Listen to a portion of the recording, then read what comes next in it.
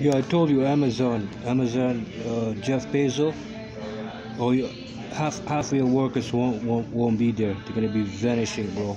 You know that your administrators, human resources, your nurses, all these people will be vanishing, bro. I told you even to Doug Ford and Major John Tory, all your workers will vanish, guy. You have nobody working for you, nothing. Same thing with Canadian military, all your workers will vanish, guy. IBM, all these dudes,